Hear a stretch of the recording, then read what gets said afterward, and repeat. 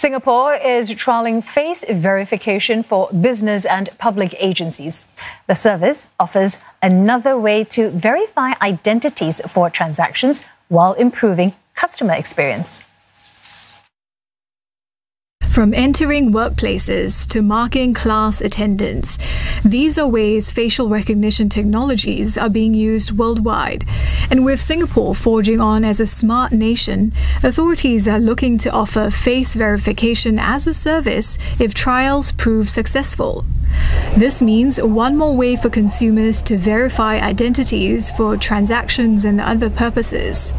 Typically, face verification requires the company to collect face data to match off.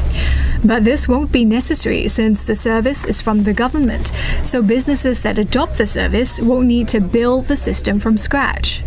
Industry players say there's been a growing interest in face verification locally, with use cases from office access to finding lost children in malls.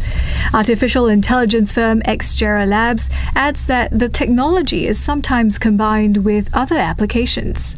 There are many other technologies that can complement the facial recognition technologies. Just as you mentioned, there is this thermal scanner. Basically, it can measure the temperature on the face so that it can do basically to see whether this person has a fever. And at the same time, it can recognize the person. So basically, who has the fever and who doesn't have the fever. Facial biometrics also has advantages over other data forms, explains global technology and defense group ST Engineering, which has its own face verification system. Now let's talk about fingerprint, right? Fingerprint, of course, is good. It captures individuals, the uniqueness of the fingerprint. But the point is that in this COVID-19 pandemics, there is the contact surface. After a person has get his fingerprint scanned, you need to sanitize the surface before another person can come in. Then we look at iris recognition.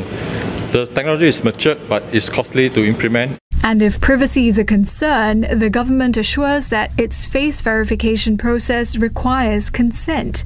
It's also not releasing any biometric data to businesses. They'll only know if a person has been verified. The government has also not shared details on how businesses might use its face verification service, but it says trials are underway with agencies like the Inland Revenue Authority of Singapore and integrated spaces like our Tampines hub.